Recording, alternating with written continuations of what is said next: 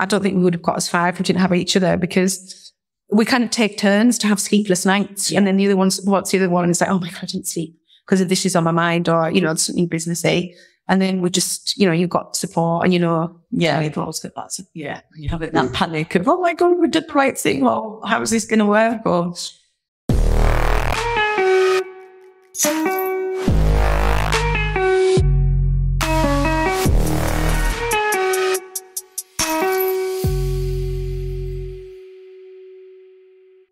Right, hello. Welcome back to another episode of the podcast Chatzzz. We've got two very special guests today. We've got Carol and Vicky. Welcome to the podcast. Thank you. Thanks for having us. Yeah, thank you. So I think I messaged you, was it a few weeks? Maybe a couple of months, I think. It was Carol. I know, yeah. Carol. A few months ago, we've been trying to organise it, but yeah, we managed to get there. Yeah, we did. And like I said, it's a new experience having two guests on, so I'll do my best. Right, all right. As long as you remember our names, it's fine. Carol, Vicky. Easy. Right, so what I'm going to get you to do, which I didn't prep you for, is introduce yourself to the viewers and the listeners. If you're reading something for the first time, how would you do that? Hi, I'm Carol. I am one half of CreativeHutch. Like say that, little duo. I look after the marketing, so marketing director. We still don't know what our roles are, do we really? Everything. So I look after all the marketing side of things. Yeah, I'm the better half of CreativeHutch. And I do the branding and the design. So that's kind of us in a nutshell. Is that? Yeah, it's good. That's great. Maybe if you can sit back with them all. Or sit forward. So it's yes. Oh, yeah, sit forward. It'd be fine. Yeah, that's cool.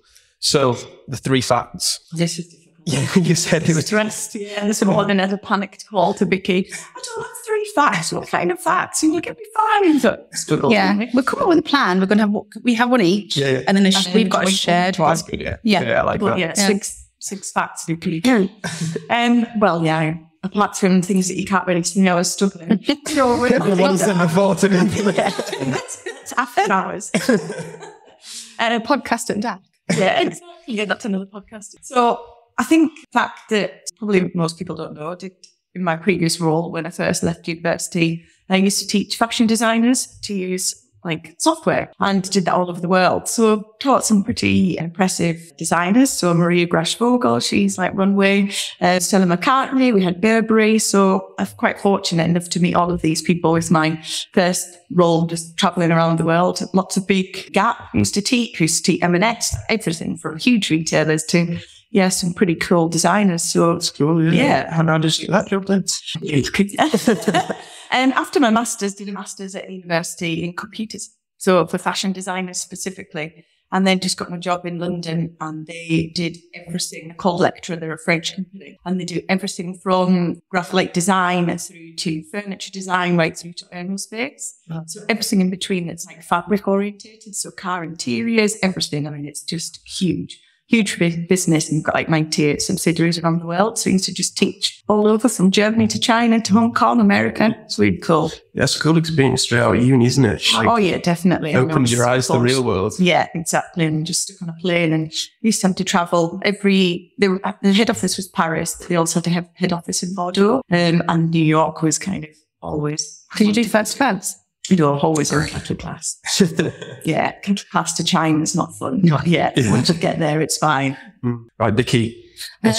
Mine is that my real name is Francisca. Okay. So not many people. Fraud. It is, yeah. So my real name is Francisca. Should I not just you then? When you're not just so it's Francisca Victoria Cabot. Okay. Because I'm Mallorcan. My dad's Spanish. But everyone calls me Vicky here, because when I was saying to Carol this morning, when I was at primary school, everyone used to call me Fanny Botty. Changed that immediately. But it means everything on like the doctors in my bank account is Francisca. So I've been into the hospital before when I had an accident. I was a bit delirious, and I was like, it's Vicky. No, it's not. It's Francisca. It could be Simpson. It could be Cabot. So I've got so many different names that I think people have thought I've just been a bit fraudulent at one point. Banking's tough, isn't it? Banking is tough, yeah. So I am Francisca because in Spain you get called after your grandma. So when I go back over there, I'm Chisca. But yeah, it is a lot.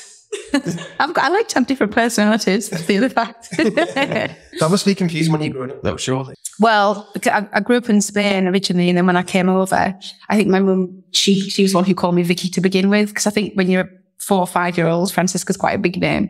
To spell it as well, that'd be a nightmare. Everyone always spells it wrong, always.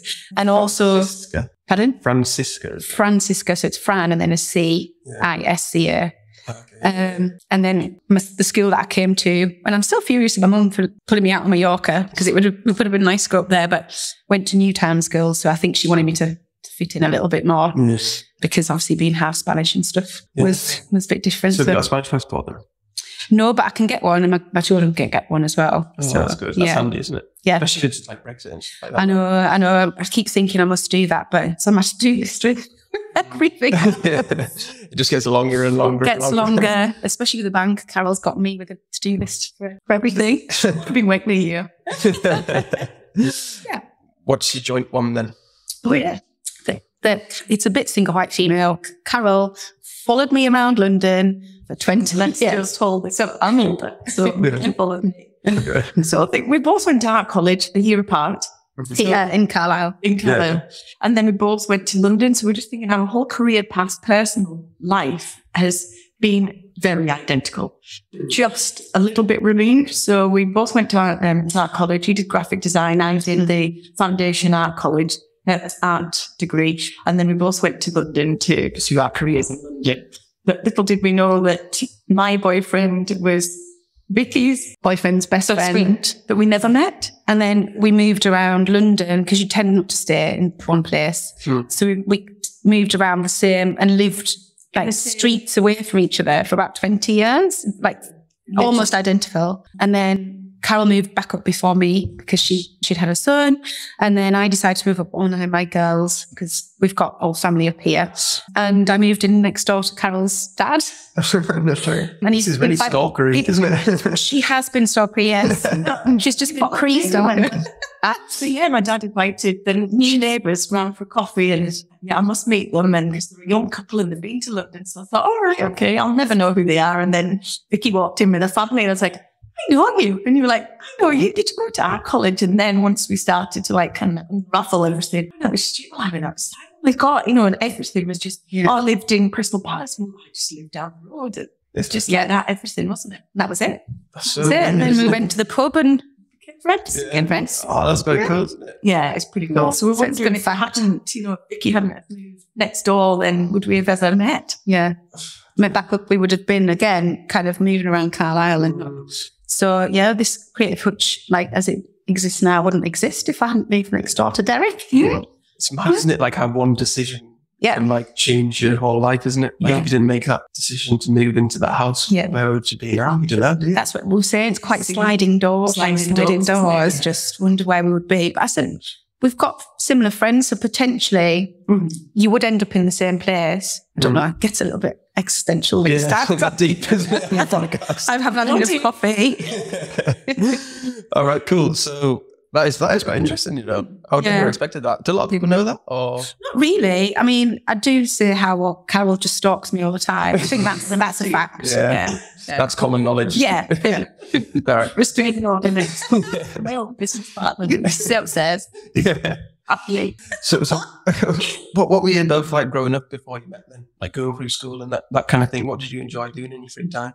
Both like very different. We just had a conversation before, and I think we are like chalk and cheese. We were then. But yeah, very similar now. Like everything. But I was really, really sporty, outgoing, spontaneous, just everything on a whim. I was rebellious. I mean, anything that Mum said I wasn't allowed to do, I was sneaking out of the house. I was just, everything was sport for me, and I wasn't really academic. I always had to try at school, very much at primary school or secondary school. Just had to try really hard to do it. But sport, I've played squash, I skied, I swam for the county, everything like that. But was always out partying and playing and, any chance at all to be out, doing what normal teenagers do. Whereas you Did you swim for the border either? I did. So did I. Oh, that's it. No, I did. Do you not know? I went to France, swam with the Yeah, to an old 50 This is weird. Like now, I'm 6 years old. It never ends, honestly. We will be Even sitting at the pub and we'd be like, oh, where can this stalks me? Always up in the same prints. Yeah. Not today. No, not today. That was on purpose. And I think I was quite similar in the sense of being sporty, like playing hockey and swimming. But we were in the country, so I was just really boring. Like I wasn't rebellious because I'm a bit of a people pleaser, so I didn't ever want to get into trouble. Yeah. So until I went to university, I just dull as dishwater, totally. Well, I think I was nice. It was probably fun, but there was no rebellious side to me, and I just liked doing a lot of crafts, and so I was always doing work, basically. What kind of arts and crafts did you like doing growing up? Because like when I was growing up, when I was like primary school, I used to like drawing footballers and stuff, and I'd sell like pieces of footballers to kids at school, like 2p, or make paper foam. Oh, really? So I'd sell them for like p and all that kind of thing. Very entrepreneurial. Yeah. And I used to love drawing like houses, football stadiums, football teams. There's a theme. Yeah, that kind of thing. I don't like drawing now though, but it's more like creative in a different way. That makes sense. Yeah. Yeah, that's why I was just asking what kind of stuff do you like doing? No, I can't draw for toffee or whatever the thing is. Wherever you want. But it was always cutting and sticking. It's the same when I did my A-level art, where they liked fine artists, and I was saying to Carol, we never really got on with the teachers and I, because they wanted you to draw like a photograph, whereas I was like doing big collages and sticking, very David Carson. So it was always graphic design styly, and I always wanted to be CAD. So I was really into photography and kind of, even I can't spell, writing and stuff like that. So that was a creative element. Well, it does help. It doesn't. I'm always putting graphics up on social media, and you post it, and Carol's like, Vicky, how many coming? 2 ends is right. Well, that's how I spell it. Oh, that's interesting. So, what did you want to be, or what did you want to do when you were younger? Carol, I wanted to be Vicky. Stalker. I wanted to be a vet. Yeah, I love animals. My son's exactly the same. That's what he wants to do now. But for specifically exactly the same, big cats. Wanted to move away, I just thought, or in the ocean, on a ship, and just diving and anything like that, just looking after animals.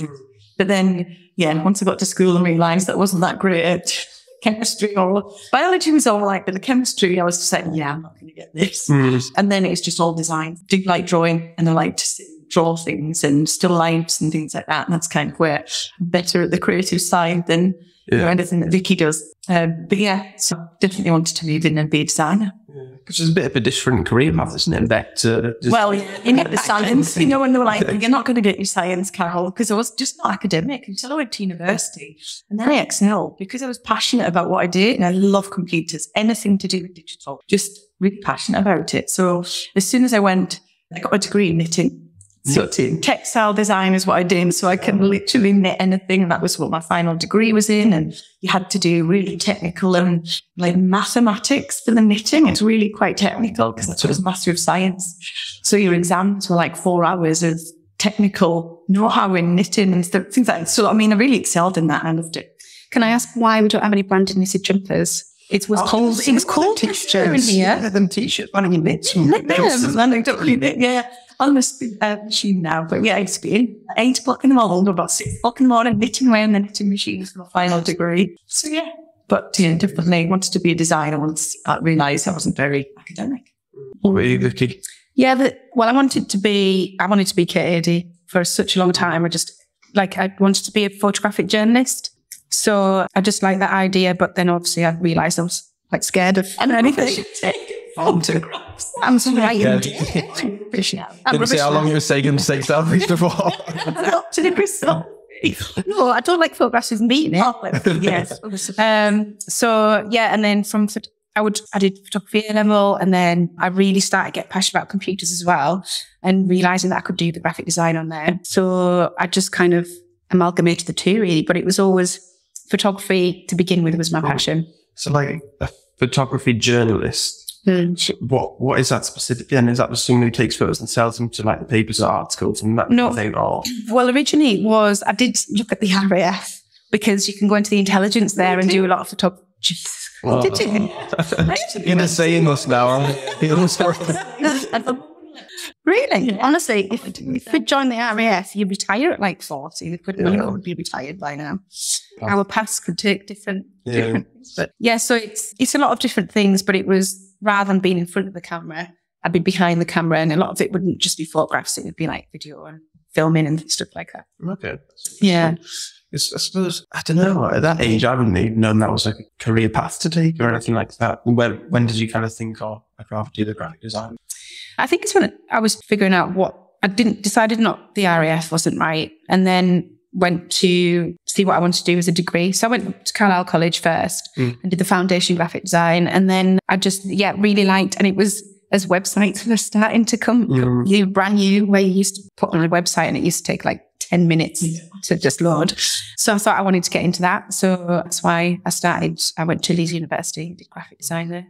I remember when I was at school, there was these websites everybody used to have, was like some of them something I can't even remember now, I put myself on the spot, .p something, like sort of thing. I don't know. But yeah, what content was on those? Like you could create your own website and then it was like .pics something, I don't know. Nice. That's a terrible story and terrible example. I'll just remind myself at primary school, we always used to create like those websites and stuff. Yeah. See, when we were at primary school, websites just for the army at that point, I think. It's only just been invented. So then you both went to university then. So was that always what you wanted to do, or was it just wanted to go out and earn money? Because like you went to college, obviously. At 18, it's a big decision, isn't it? Like, what do you want to do for the rest of your life? Like, not a lot of people know. And my parents especially, but my dad's done the same job pretty much since he graduated, you know what I mean? Whereas I feel like a lot of people change their careers as they go along. So what was the mindset at that age, 18? I think it was a lot different back then as it is today. There was no, apart from, at school, it was like, well, do you want to be a nurse, a beautician, an electrician, or literally that was your choices at, growing up at Trinity School. I don't know if you found the same. Whereas now it's like, there was the college, but those were the courses that you had to do. And I thought, I don't want to be a hairdresser. Like my mum was just like, well, you're just going to have to, just get out of Carlisle. I think my mum really said, look, go to uni. You love art.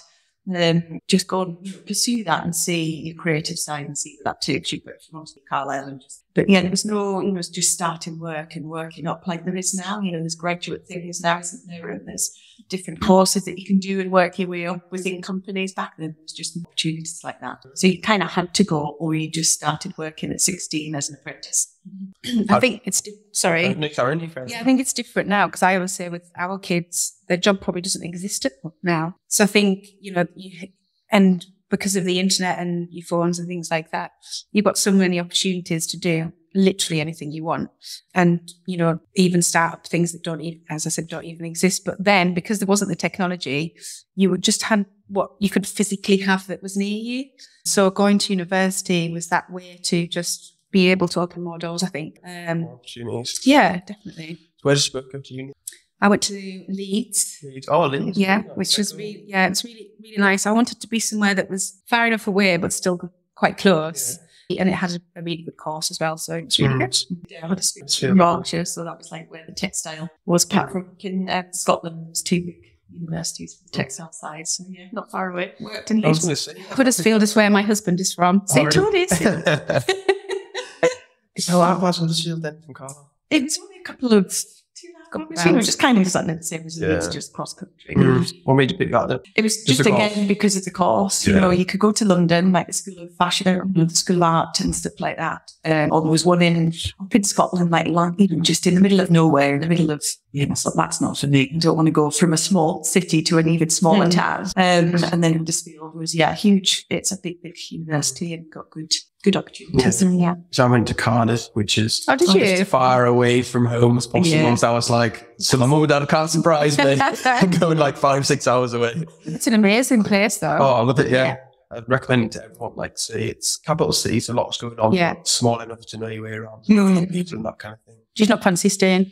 I did, yeah. I mean, back in lockdown. Oh, right. Yeah, so I had to restart business and stuff. Yeah. In lockdown and that. But yeah, I love it. I'm going down next week as well. But it's one of them places where, for me, like I grew up there from like 18 to 24-ish, something like that. And I just feel like that's that stage of my life done. I really need to go on to my next stage now. But yeah, I love Cardiff. It's so cool. And Welsh people are amazing. Yeah. Yeah. Friendly, aren't they? Yeah, we've got a couple of Welsh clients, and we were driving down trying to find them, and I'm not even going to pronounce any more. We were trying to, listen, when you can get Google to pronounce where they're like, even when they say it, just pronounce it. It's like, no, just spell it out. Nobody speaks Welsh, though. No. Like, I think I know 2 words, Borodar, which is good morning, and then Araf means slow, because it's on all the speed bumps. It means slow. That's Andy. Yeah, pretty much. It's got everything twice, isn't it? Yeah. On the Welsh. So how did you both find uni? Did you enjoy it? Did you feel like you grew up? Did you learn a lot? Obviously, you technically don't use your degree anymore, do you, either, Carol? Really? Well, but it was design, so obviously coming into the creative industry, that's helped. But I absolutely loved it. That's right. You come in from Carlisle, it's so small. All I knew, left my boyfriend at the time, and it was a big move, and then again. So I just at the time, it's the end of the world. Oh, yeah. I should never leave. I'm going to be with you forever. Came down and fresh as me, and just ignored. I was just like, why came not to visit you? Yeah, with his friends. I still am friends with them. But yeah, I was just like, not some more, and just literally relying to Carlisle. And then my mum, there would always be sticky notes on their phone in the Halter residence. Carol, your mum's called again. Your mum's called again. I'm just having an absolute blast. Just thrived in it, and just. It's so important, I think, to move away from home, isn't it? Even if it's 6 months a year, just to change the scenery, because you do grow as a person, don't you? Yeah. So your independence and that kind of thing. I think that don't, this. Yeah, and I think, I loved my course. I was saying to Carol, I was like, I was always working, because I just really liked it. But, everyone that I met was from Birmingham or London, and they had the rebellious, childhood, and I was a straight-laced one. And it was just so nice meeting so many different people. I think that was, for me, the biggest thing that I really loved about university.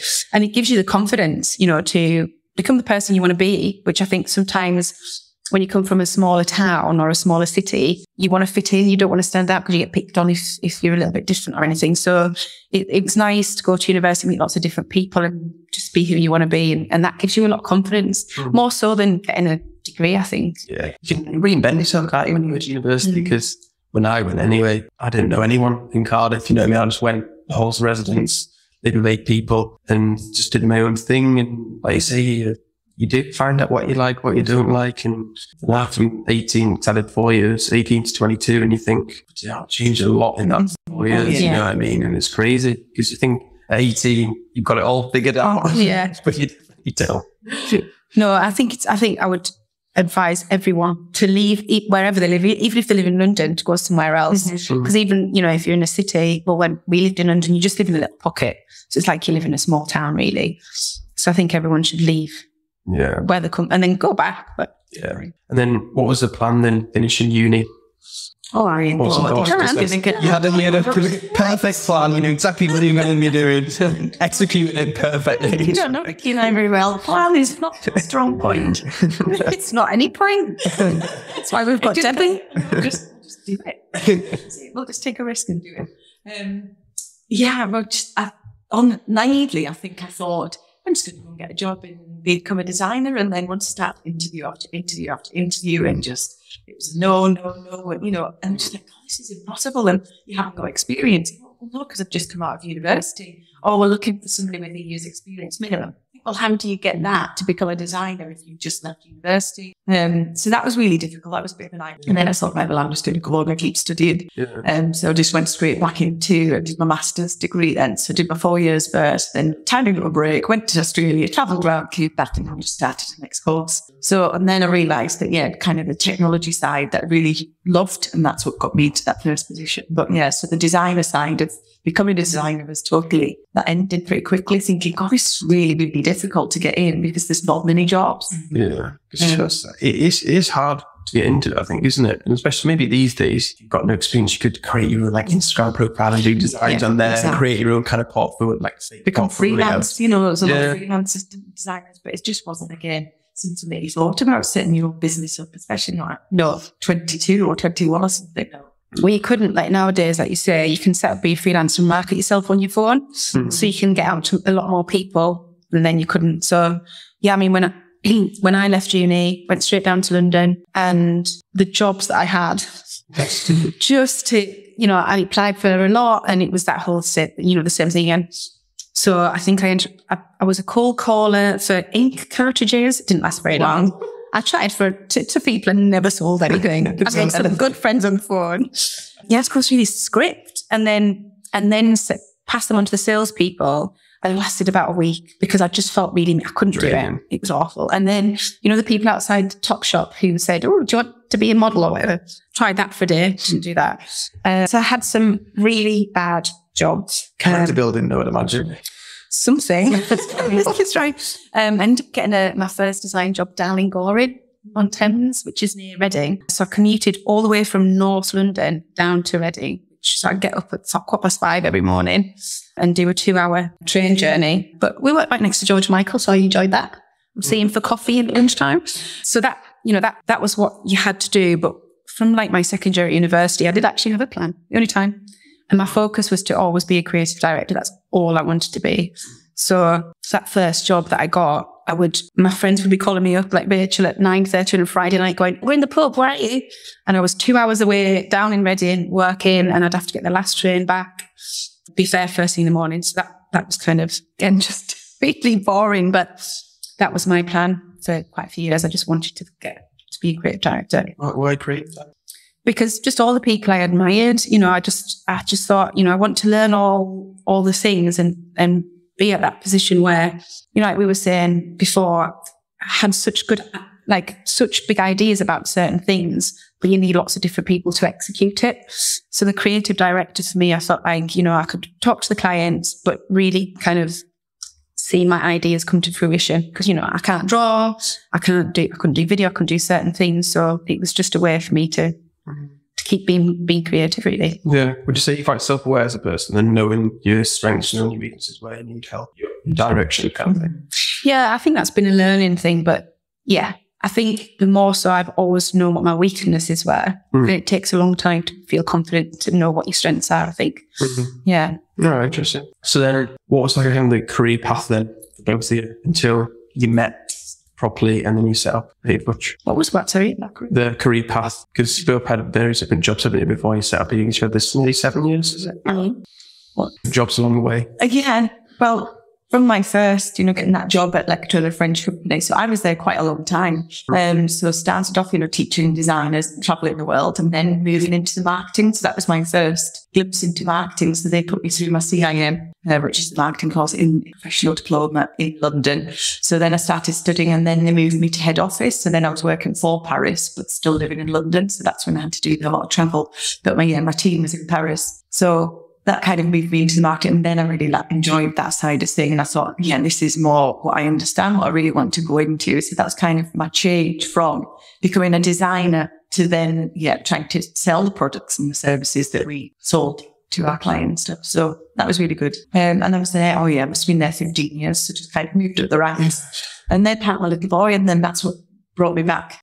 That's what made me leave London. So on LinkedIn, you were there for a while. And I was interested because being there for LinkedIn is 14 years. It's a long time to be at one company, isn't it? So you must have really enjoyed it. It must have gave you a lot of responsibility. Yeah, because I moved up and then I was marketing manager for, managing the head office for all of the subsidiaries. So I was managing big teams across the whole world. China, so there was always lots of travel, which kept me I'm never really at home in London. I just lived out of a suitcase because every week I had to be somewhere else, which I love. I just love that spontaneity, just to get up and think, where am I today? I'm in China, and then I've got to go to Italy. So that's kept me going, and that's when I was happy there. And then when I had my little boy, it's like, I can't afford to stay in London, so you come back to your parents, just like what Vicky did. And then I worked at Amstel Watson. Yeah, and in marketing there. And then that's kind of what moved me into that social media side of things. So I looked at the digital side. So I looked after their website and all of their social media, content creation, and I really loved that. So that was kind of really like this side of things. And I like the speed of things, and I just like learning any new technology that's coming out, anything. Just want to see, you've got a thirst for knowledge. I just want to go back and constantly and just learn. I think that's one thing when people leave school or university is like same if you go to the gym, isn't it? You exercise your muscles to grow them or get them fitter or better. But a lot of people stop like exercising the break by not like learning, even listen to podcasts or audio books or reading books and that kind of thing. Some people are just happy, I feel like, to just coast along and not consume or learn anything new. Whereas like I say, if you love learning, consuming so much information and you're absorbing all this thing that you can apply in real life situations, which is quite cool. And I wanted to go back and do my doctor's. And my mum was like, this is ridiculous. You've been in university before, like a year at college, then 4 years at university. And then I went on to do my master's and then I wanted to do my doctor's, which is like 3 or 4 years. And I'm like, that's 10 years. You could have been the vet. You could have been a doctor or a surgeon. And then they were like, afford to, payroll you while you go and study. And it's still really high on my list. My list is to get my doctor. Really? Yeah. I really want to do it. And everyone's like, I'll just be I said, I don't know what it is, but that is a huge, people want to run a marathon. That's what we're not. Just like tick it off. You just get all long the letters after my name. How straightforward would that be then? Really? Oh, well, you don't need to sleep. I know. You stop sleeping. Yeah, fine. Lots of time. You can do it, obviously in your own time and do it part-time. A lot of friends have done that. So yeah, you'd have to want to do it because it does take a big chunk of all of your social life and things to do that. But yeah, you can do it in your own time. I don't have to go to university. I can do it online. Or like open university. Yeah. So yeah, it's definitely something I just need to find the subject that I want to do. What have you got in mind? It'll definitely have to be something creative on the marketing side of things. But I'll let you know. Podcast. Carol has a doctor. Dr. Carol. Oh my gosh. There'll be no stop. That's got the ring to it. You never hear the end of that though. Never. And then you said the company paid for your marketing chartered thing. How important do you think that is then as a marketer? I didn't think it was important at all. It wasn't something that I ever, just wanted to learn marketing. I was interested in it, but I didn't know kind of the foundations and, the behaviours around that, the customer buying behaviours and all of that side of things I was really excited about. So I didn't think it was the qualification I wasn't really fussed about. I just knew I needed to do that to progress working to the company so that I had enough, could share the knowledge that I'd gained and everything rather than just and said, it just is doing great strength in our helping our clients writing plans. I kind of know that. But to get the qualification, I wasn't that fussed. But when they said, we'll pay you and put you through that, that's a great opportunity. Because it was thousands of pounds. So you need to be a chartered whatever's expensive. Then my dad's a chartered accountant, and when he was training, the company he was working for paid for that. And I haven't met anyone who's got the chartered marketing, so I was interested to find out how you found it and that really. Yeah, I loved the course. It was that was really intense and that took over. That was a glimpse into doing my doctors every Monday and Thursday and then writing and on the night time when everybody was out, Friday, Saturday, sorry, I've got an assignment to do. So like my friends were the accountants and they were all studying for their exams. So we were kind of all doing it together, which helped. Small sacrifice, things. Exactly. What were you, Vicky? What was your path like up into the CreativeHutch? The jobs, apart from cold calling? Apart from trying to sell eating cartridges. Yeah, I mean, after my job in Reading, I got one in London. And I was there for about 6 years, and that was really good because I was doing the digital side of things. Because at university, I started getting a real love. I did Dreamweaver and stuff like that, and Flash. I love Dreamweaver. All the web developers are cringing now. But they're all style programs. So you used to have, back in the day, websites where you would have a loading animation because it would take so long for the website to load that you would try and entertain people. So I loved doing Flash. I did loads of Flash courses and I had quite a lot of maths in. So I was always quite proud because I'm terrible at maths. So I did a big opening animation for the BBC Proms and worked with Häagen-Dazs and stuff like that. So that was a really good company to work for. And then worked my way up in a couple of other different agencies around London. And then my now husband and I decided to go travelling for a year. So now husband, what happened to the one before? I was acting. Odd. Well, it was my then boyfriend. My now husband. If I said then boyfriend. I I've had 2 husbands. I was like, is that an inside joke? Or? Well, how would I embrace it? My husband. And I thought we were boyfriend then. we decided to go, because I was at an agency that was just really toxic and I didn't know how to get out of it. It wasn't a really nice place to work. The clients, it was in hedge funds and finance. The clients were just assholes. Yeah. They weren't very nice people. So I just needed to take time off. So we decided, like, luckily in London, if you have a house, it earns quite a lot of money without you doing anything. So I sold my then house and we travelled around the world with that. And then I came back and one of my best friends down there, Chris, was a freelancer and we decided to open up an agency called Monogram.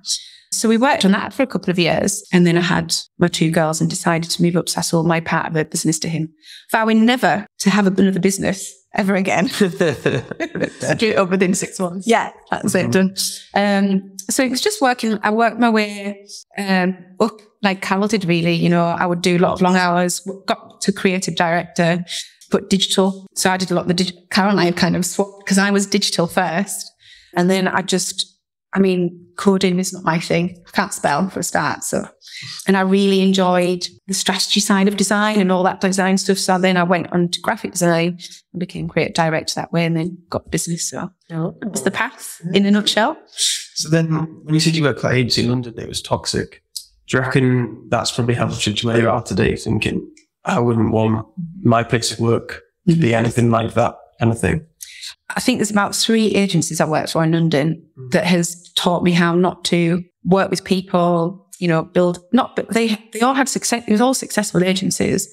But actually, you know, this one that I'm talking about, the hours were 8:30 till 5:30. But if you left at 5:30, the looks that you got from the boss, even, you know, we often got quite a high volume of work. So we would be in work till 11 o'clock at night, sometimes 1 o'clock in the morning working, which I used to enjoy. I miss that. I used to enjoy kind of a big team of us working till late at night or weekends. But even if you're into 1 o'clock in the morning, if you weren't in at 8:30 the next day, again, you get reprimanded. And there just wasn't any respect or appreciation. And everybody, you know, I was a head of at the time and all the heads of had meetings and we all happened to be women. And, you know, I can be emotional, but we'd all be in tears on a Monday morning because our boss would make us so worried and nervous, you know. And the time before that, worked with someone again who was just a very toxic person to work for. So yeah, I think it's just made me realise, and I know you've been in similar positions, that, you know, it doesn't, like, people are in work for 80% of the day, aren't they? And, you know, it really impacts their personal lives. So if we have people, we've got a great team at the moment and we want them to feel happy and comfortable and confident and, you know, know that they're not going to take it home, and because it can impact your health and everything. So yeah, teach us what you want them to do. Yeah, definitely. And did you always want to have your own business then? I did when I set up Monogram, but now I don't. It used to be happens to be work in a warehouse. So no stress, no pressure. No, I think that's what We were going to client work way and I said, oh, that's my dream job. And she went, what? She's driving. And I said, and we went past an Atlas in, like, I just want to drive it. And I just got anything manual labour. So we got her a yellow jacket for her birthday. Oh. Like a high-vis. Dreams do come true. One day. One day she could be in the warehouse. Yeah, what was the... Saying, did you always want to have your own business? Had Monogram, yeah. Yeah, and I think I did, because I think whenever I've worked in a business, again, a lot of the time, the people who are managing it are just, there's just too much stress. And I think, you know, you're expected to work late and do things like this. So I think having your own business means that, you know, you've got to adhere to what the clients want, but you can run it in your own way. So I don't think I could ever go back to not having one, really, about you, until I forced you to come in. Yeah, no, I also, when I worked in Leeds, and I just always kept saying to my friend, who was very creative, let's just set our own business. I wanted to do stationery and cards. Loved it because I could just draw and just, you know, like that printed, because I love print. Tangible. Like that, yeah, make things. And I kept saying, there's no birthday cards that I want. And, you know, that's a huge market now. But back then I was like, we could just set our own little online shop up and do little, you know, Shopify. And so, yeah, I always kind of had aspirations to have my own business. I didn't know what scale or how I would go into it, but my dad had his own business and a really successful business. So I've always kind of known that. And I hated, you know, that whole 9 to 5 or 9 till 7 Paris. you're not every day, the routine, just the dictate, you will do this and that's it. There's no scope for creativity. I kind of felt really stifled in the creativity. There was nothing that, if you had an idea, oh no, we can't do that. Why? I hate no. I hate anybody saying no, you can't, because no, that's our solution, or I want to find that way of doing that. Because, so yeah, that's what I love here, that we'll have an idea. Yeah, let's just try it. Got quite a couple of people that have done podcasts and said the same thing, like when they've had ideas. And it was last week, actually, Terry, who's from the Northeast, and he was working for a company when he was younger, and he said he's got all these ideas, he wants to try it, and they're all saying no, and then he thought, well, I could just do it myself. And try the ideas, don't know they're going to work, that kind of thing, isn't it? And when you feel like you're being held back, just demoralising, I think. Yeah, exactly. And then that's when your passion, getting up in a cold, wet morning, you think, oh, I really don't want to go into work because it's the same old. Yeah. Whereas here, I think we're both still, I can't wait to get into work. That's what you want, though, isn't it? Like you say, you're at work for so long. Yeah. Your day, your week, your life, you may as well do something and go into a place. Yeah. It doesn't feel like work. No. To me. It actually doesn't, not at all. I'll keep doing stuff and right, I must do some work now. And you keep going, you have actually just been working for 4 hours. Running a business. But it's just so, it doesn't feel like work. So I must do some work now. So then you both moved back up. And then, so how did the conversation happen? 7-ish to start this place. But it's 2 years ago. 2 years ago. Oh, right. We're only just turned 2. Really? Toddlers. Oh. Toddlers. Yeah. July, wasn't it? Yeah. I mean, we were really good friends, and I knew you were in marketing, but we never really talked work, did we? And then I went to work for a business here and worked there for a little bit, and then they needed someone in marketing. And I said, just the person. So I called you up and said, do you want to come for an interview? And Carol got the job. Okay. And then for another story entirely, we left there and I remember being out in the garden. It was a really hot summer, June or July, wasn't it? 2 years ago. June, July. And I just said, let's just do it together. Come and do some marketing for me. Yeah, I think it was a free, she went back to her. I had a CreativeHutch, but that was a freelance business. Right. I said, come and do marketing for me. Yeah. Market me and let's, you help me to market myself so I can get more work. And so, all right, okay. And we'll just do it for a couple of months and see what happens. And that couple of months just turned into She said, I wasn't marketing me. That's interesting then, isn't it? So then what was kind of like, what were you thinking when? Well, I was thinking, I'll just have to go and find another job, because I left that place as well. And I was thinking, I'll help Vicky for a while whilst I look for work. Yeah. And then I was thinking, what am I going to do? Where will I go? What we're interested in now? Just like, let's just sit back. And then it was just a constant, Vicky, Joel, should we just do 50-50? You come into the business, it's a freelance now, but let's make it an agency and let's see if we can grow it. So we kind of think for work and what's to lose? When you've got nothing to lose, you can go back to being a graphic designer. I can go get a marketing role in, one of the big organizations here, and there's nothing to lose. So that's kind of what we went. There was no expectations, wasn't there? There was which definitely didn't think we'd employ people. I don't think I ever thought that until we got Debbie on. I was like, we need people now. Yeah, it's been very organic. And I think I was a little bit not reticent with the reason I didn't want an agency was because you're working very closely together. And, the last business I had was with a friend and we're still friends. But if you're not on the same page, you can ruin friendships. And I didn't want to do that with Carol and I. But within about 3 weeks, it was like, let's just do 50-50. We know we work in the same way, which is erratic. But no, we get stuff done. I think it's like organized chaos, and then Debbie's come on board and organizes. But I think we have the same values. We have the same vision. We want to help people and our clients. So I think that's really helped. And I think it's strengthened our friendship.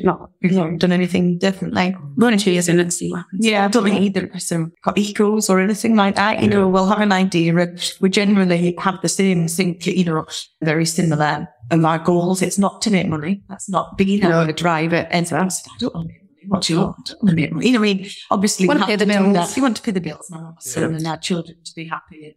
We want to build the legacy for them. If they wanted to come into it, but it's just something that we enjoy and passionate and honestly, kind of give too much away because we just generally want to help everybody. Mm-hmm. We've got this huge wealth of knowledge that we can share it. So that's our driver, isn't it? To just. And somewhere nice to. I think if it was any more than that, and our goal was money, I don't think we'd be skipping into work. No, because it's kind of just really enjoyable and fun. And I think that like one of people that I admire, Christo, he always says he just profit is a bonus. Like he just it's a byproduct. It's a byproduct kind of thing. Yeah. If you really, really enjoy what you do, because I think I've met like in the selling printers, the people there were so money orientated because it was all on, however long. Yeah.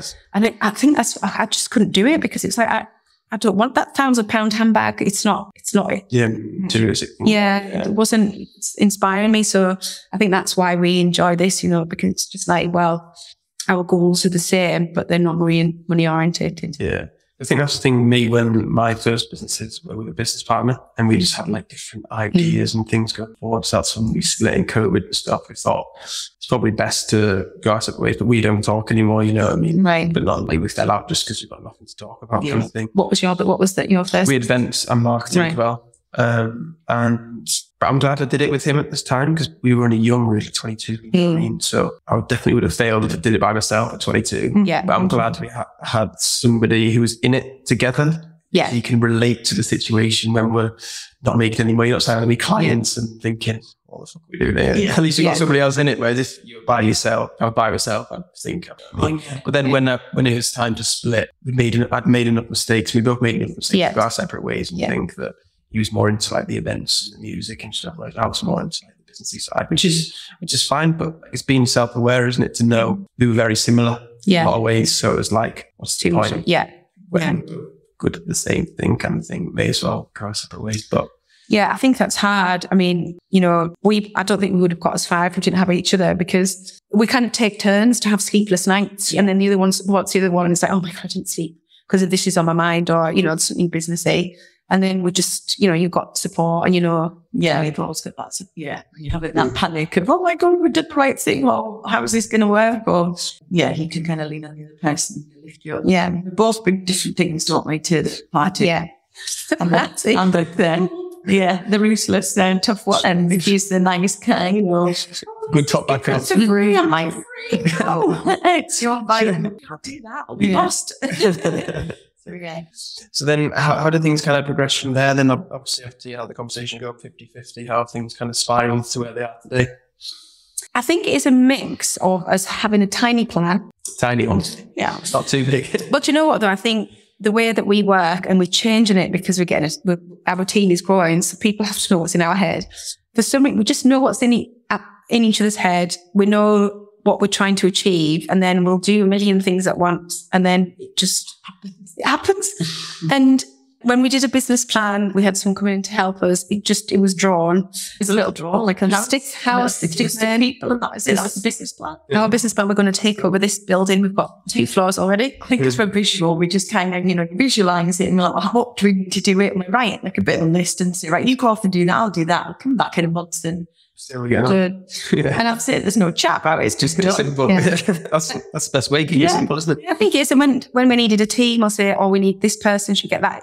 We always we need loads of people, but we just do like a 2-minute chat and then go, yeah, that's fine. And what might be a text? It's probably a WhatsApp. What do you think about getting into design? Yeah, it sounds good. And we are, this year we've done more, we've got processes in place and stuff so that what's in our head is elsewhere for the team to understand. Yeah, it's so important, isn't it? Yeah, because otherwise they're lost. And I think, Debbie has been great because we'll come in. This is how I visualize the day. Debbie's sitting there with a list and a checks, really calm, really slow. And then we sped up, flying around, doing stuff. And she's just still getting things done. So we're getting more Debbies. Yeah, getting more Debbie. Be more Debbie. Be more Debbie. Needs a Debbie. Everyone needs to. I need a Debbie, definitely. Oh, everyone needs a Debbie. And I think, after about 6 months, we realised that we didn't just want to create somewhere nice to work. Our vision started at kind of growing in the sense of, we felt Carlisle, there's a lot of creative people, but it would be kind of for themselves because of the panic that there wasn't enough work out there. And a lot of people like we did left to go to cities and there's some great talent here.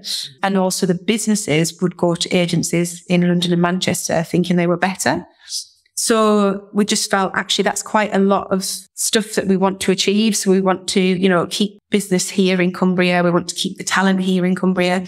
So it's kind of grown to our vision being just all these rooms here being full of like the young graduates and young designers and like Max and Megs who have their own business, but they come in and work with us, but have a really nice creative space. So it's since we started, it's kind of grown into it being that, hasn't it? Rather than just an agency. I think building a community, isn't it? That's and just utilising, when, you know, like we use Max all the time, don't we, on Megan for everything they're in, like literally every client, we involve them and vice versa. So it's nice to have that.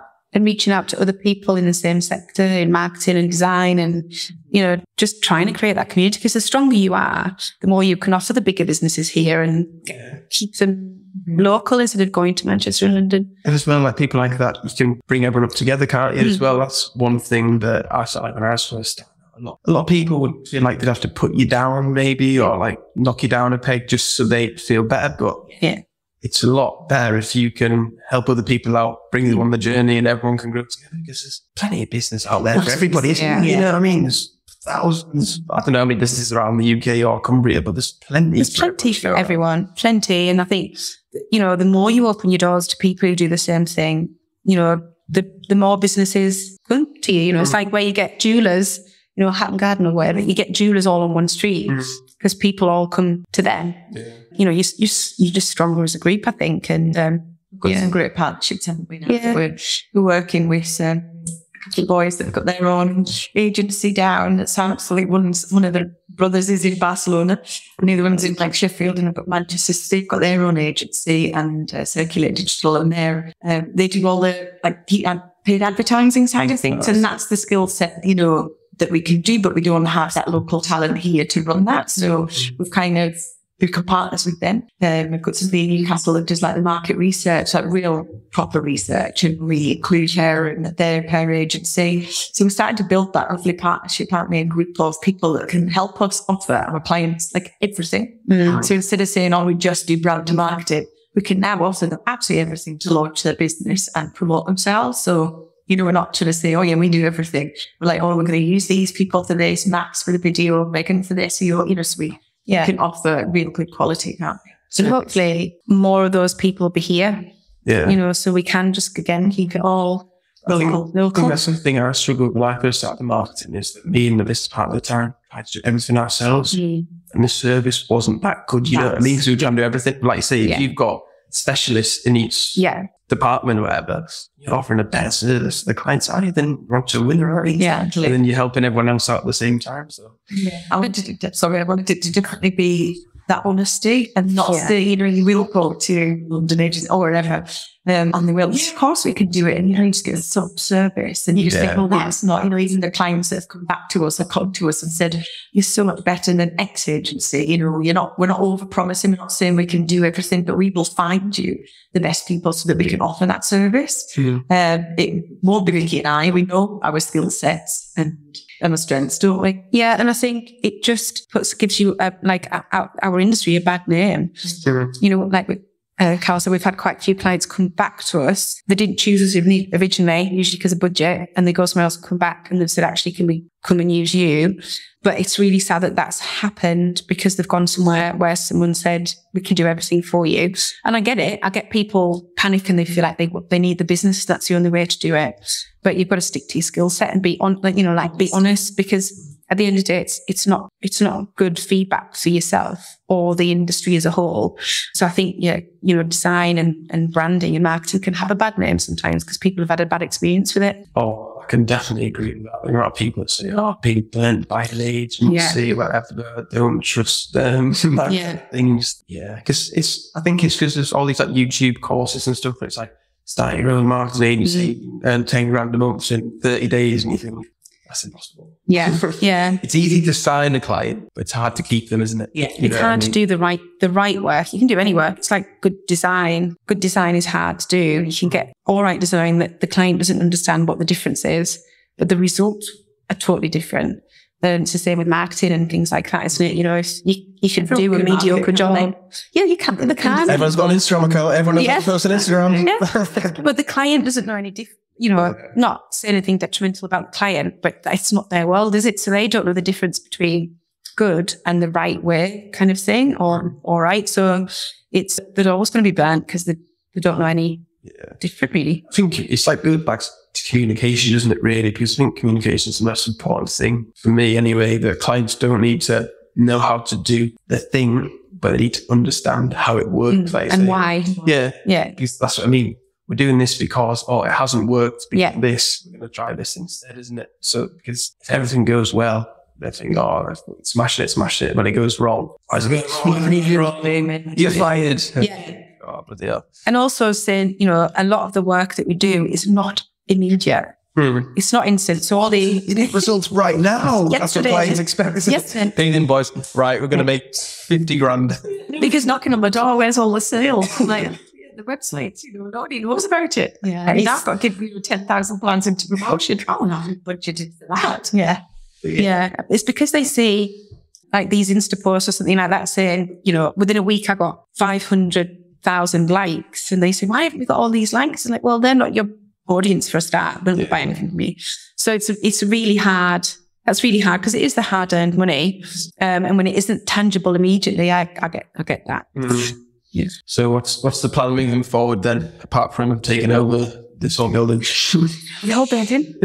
Bobby knows. He's retiring. We've told him 5 years he's retiring. You got time. We're working with the university. We're hoping to get more graduates in. I think that'd be so cool. Yes. So like I say, there's a lot of creative people in University Cumbria, but I feel like they think that there isn't opportunities in Cumbria. You know what I mean? When there is flows, isn't there? Yeah. There is a lot. To be given that platform. Yeah. It's an opportunity, isn't it? And we went to the university to speak to them.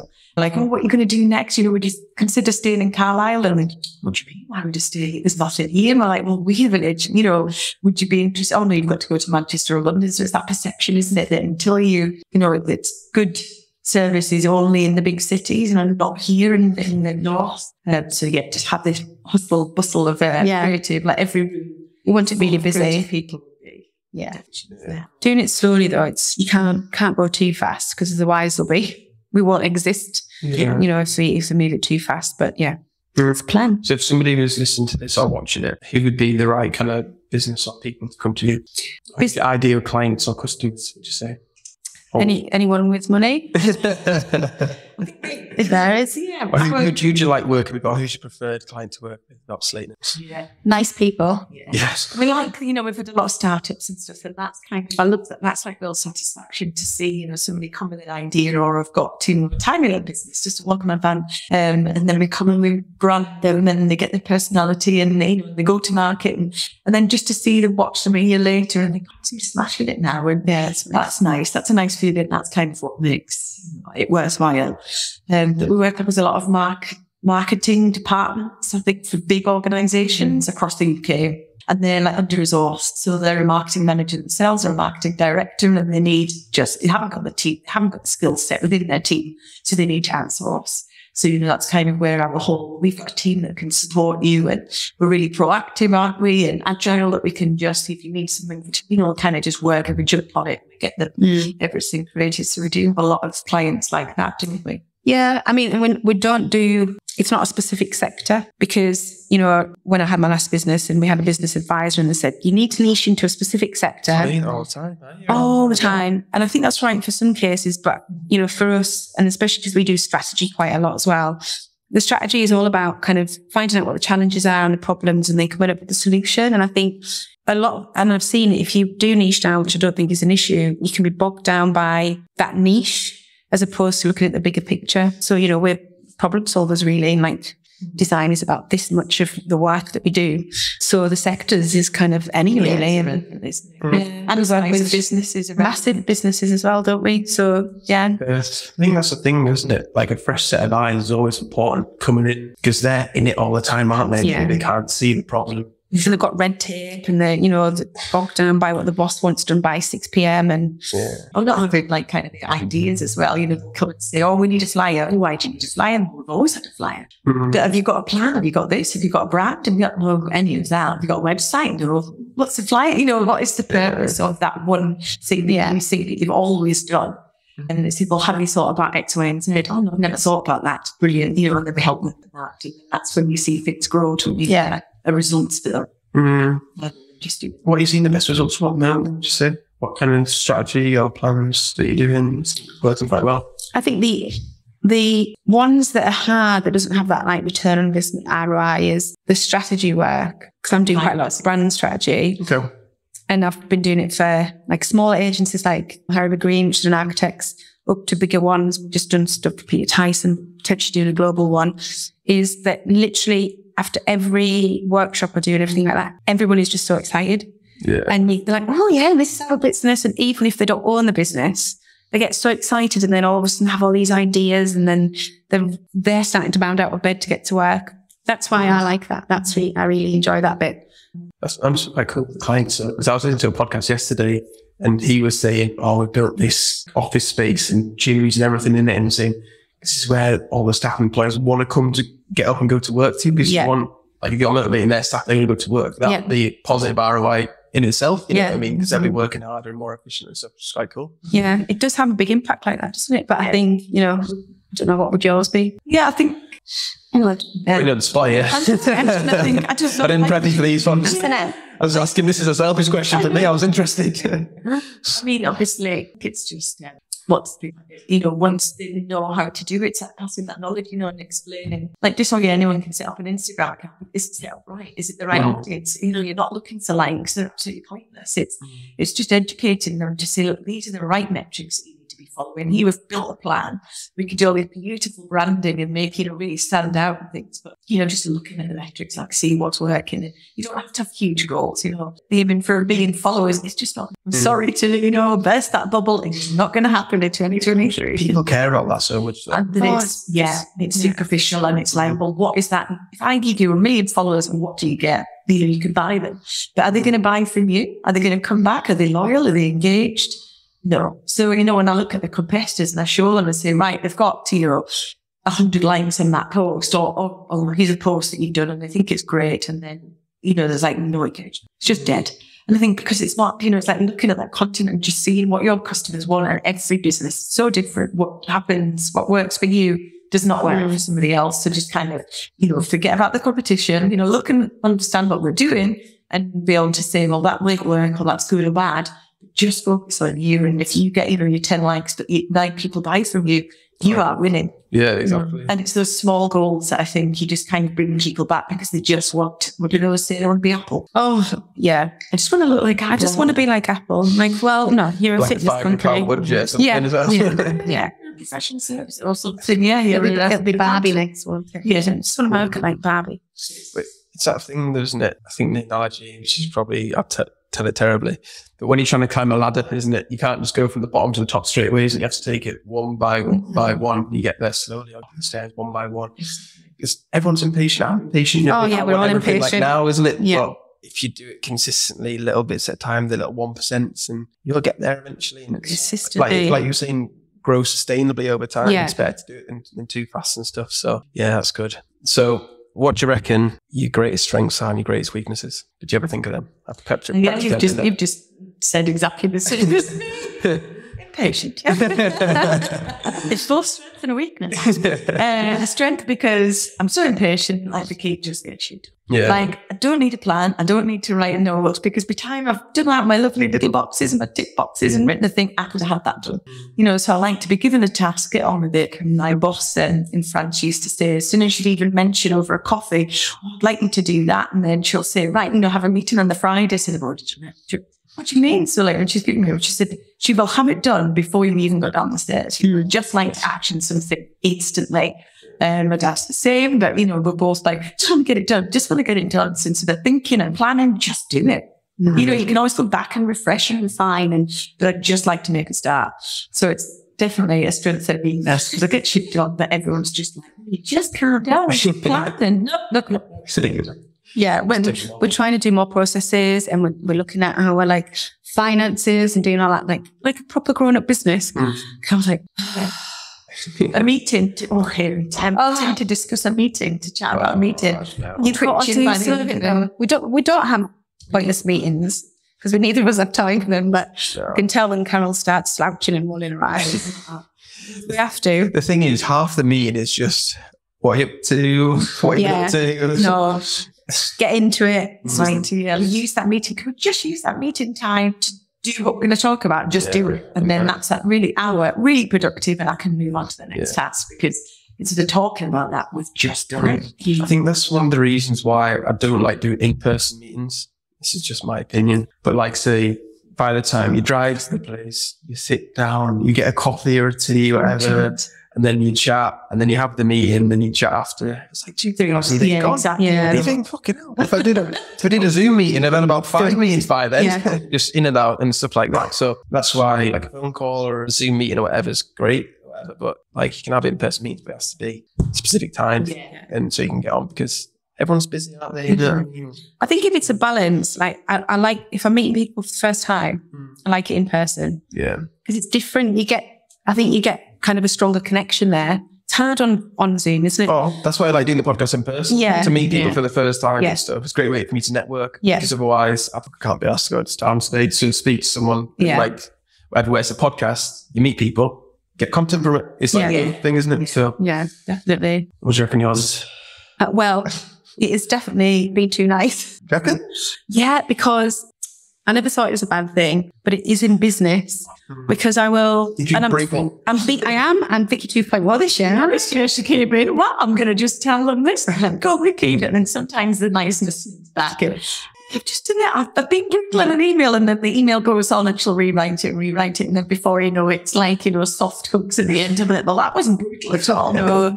But I am better, because I think, especially because freelance for a while, I just end up doing stuff going, I just do it for you, it's fine. Yeah. And I'll probably end up doing a day's worth of, I'll just do it for you for different clients kind of thing, and offer up too much and, things like that. And if I've had a couple of times to say, well, can you not do this? And it's like, well, it's not in the contract. All right, I'll do it. So it's not really good business kind of ways, is it, to be honest? So then they come back to you, and then their expectations are so both delivered. That's a huge learning curve. Yeah. And I'm full going, oh, Jiffy, could you just do that? Because I really like so, and then they're like, no, you can't, because then they come back to you and they go, but you've always done that. You've always done all of these things. So then they kind of go, oh, I'm not happy with this service. It's because you've always over-delivered, and now you're not over-delivering. Yeah. So we had to really think we need to put our expectations on, this is what you get. This is brilliant value, brilliant, you get everything. But if you want after this, you have to pay our time, and you're taking away from somebody else. If we just do. And Vicky and I work till 11 most nights anyway, get the kids to bed and then start working. So then it kind of takes away from our family time, because we're just wanting to constantly please. So I think we were both exhausted last year, just running to the ground and just getting ill and tired. And this is what we need to kind of just be strong. And I think what it was doing, by doing being too nice and having those expectations from the client, ended up in bad relationships. Yeah. Because there wasn't that wall or the barrier. So they, and they're all nice people, and they didn't mean to, but they would take advantage. And then they would get annoyed, because you'd be like, well, that's going to be this amount of money. Oh. So, they get quite shocked about that. So I think, it's to keep the relationships strong, is to just say, right, we're getting on really well, this business relationship. You need to value us like we value you, kind of thing. So I still find that. I still find it hard. Expectations. And you get, if you're client, you're like, client, I know, I'll just do that. Just a bit of time. That would be a lot of time. Yeah. Yeah. It's one of them, isn't it? But yeah, I sort of try to find the balance for that 100% there. Well, then, yeah, I think most people do. But then on the flip side, we have some great relationships with clients and people, because, people like working with us and vice versa. So I think being nice is good. Yeah. Nice, that's your personality, isn't it? Yeah. So it's people work with people, don't necessarily why they like you. Yeah. I feel like sometimes, even though they may ask for more or expect more, they do it because they don't know difference and stuff. Yeah. But some people will be like, I'm going to do this, and they know, where you can kind of tell, and if you do mention it, like, oh, I didn't realise, whatever. Yeah. But yeah. Then last thing, biggest mistakes or regrets, what do you reckon? I prepped for this, did I? Yeah. Sure. And we're like, is this personal? It could be either or both, whatever you want. Just mine was the biggest mistake. A lot of people do say they've had no mistakes or no regrets because it's all learning lessons. And I'm like, that's a great answer. We're talking about the podcast. And we were saying that because it's led us here, but I think saying to Carol, mine potentially was my last business because it was with one of my really good friends, but we just liked different things. You know, he wanted to do design, graphic design for high-end luxury, and that just has never bothered me. You know, half the brands, I didn't even know who they were, and it'd be like Fendi. And so we had some really good design like brands that we were working for. And I didn't like the arrogance of the people who work there. It just wasn't me. And so I'd always keep bringing these little charities and things like that. And I'd be like, oh, that's not bringing the money. And so we started clashing. And I think when I had my daughter, I think that came at a good point because we probably would have carried on and then our friendship would have not survived, I think. Because we just clashed in the way we ran our business. And I think, so to me, it was a learning curve. And luckily our friendship has survived. But I think it's just having your eyes open, going into business, because it is a hard thing to do. It's a lot of hard work, isn't it? It's a lot of pressure, it's a lot of stress. And if you don't start from a strong point, then it can ruin friendships, definitely. Yeah, no, definitely. Like I say, that I was friends with my first business partner before, and we had to visit somebody I was speaking about. Like, we didn't fall out, but when things go second ways and stuff, it's just like a shame. But I don't think I'd go into this with a friend again. No. Or the kindness of friend. Oh yeah, that's definitely a tough. I've had a couple of clients we've done work for, and the pressure of that is just... I had one, and we're not friends anymore. Oh no. Oh, nightmare, I'm still friends with ours, but I kind of say, Vicky will look after you, you know, put you in touch and you'll be in good hands, but can you just lead in the emails and the finance, because I don't want to be involved in that side of things. It's like I say, for me, it's the expectations thing, you know what I mean? You lay out the expectations and then it gives you, if it's a friend's girlfriend, and then it's like when they overstep and you try and say to them, this is, and it's like, it's respect. Not. Yeah, it's not good. Sorry, what was your regret? Regret, it'll be a regret. Same, you know, working in Paris and working in London, and I had the head office in Paris, and several times they asked me to move to Paris. And every time I went, no. So it's kind of vulnerable. What if, you know, like what would just happen? What would my career path have looked like then? You know, would they have promoted me faster, higher up in the company? Probably, especially speaking French, because I was just like, I'm not learning. No. Just believe it or not, I actually lived in Paris when I was younger, a baby. Did you? My dad had a job over there, and my mum and dad both fluent in French. Right, yeah. Oh, looking back in hindsight, they loved it. French, but I just wasn't interested. When we were naughty, me and my brother were younger, they used to speak to French in each other. Did they? Whatever, blah, blah, blah, you're in trouble. Yeah, so people are regret, like, kind of what I should have jumped. I don't know what it was, you know, settled in London, friends, London life was brilliant. I was having so much fun. And then to move, and it was a conversation I'd had with my boyfriend. And I was like, should we go, shall we not? And then I was like, just like, you know, just comfortable, I think. Whereas I should have just said, I think the big thing though, the language barrier. Yeah. That's another thing to learn. I think that could be quite scary. Oh, definitely, 100%, But we move tomorrow now. Yeah. What? She wants to be in a warehouse. She can work in a warehouse. In France. I'm going to Spain, you see. I'm going to Spain. I'm going to Marbella. I've got a friend in Marbella the 8th of October. So. Oh, nice. Yeah. Barcelona office we talk about. Yeah, I did think about moving to Barcelona a long time ago. I wish I had, but we can always open CreativeHutch.2. I think so. Awesome. What would be the Spanish translation of that, do you reckon? Touch. I don't know what. Well, it was Catalan, wouldn't it? I don't know what touch is. I have to work that out. Put you on the spot. Right. So where can everyone follow you, find you, get in contact, all the plugs, tell people? Social medias, even LinkedIn or websites and all that kind of websites, CreativeHutch.com. Is it? Yes. Did every .com. And then Instagram is CreativeHutch, and Facebook's your Facebook as well. Just CreativeHutch. Yeah. Our LinkedIn. Yeah, our names. And then I've got a LinkedIn page which is just CreativeHutch. Simple. And it is one word. Oh yeah. So the brand. One word. Debbie's done it before. Well, when you're writing down somewhere, make sure the creative is all one word. Yes, there's no gap in it. I won't get that wrong. So yeah. Right, everybody, if you've been watching on YouTube, make sure to subscribe, like the video, comment your favorite part. If you're listening on Spotify or Apple, make sure to follow the podcast and leave a 5-star review. And we'll see you next time. Bye.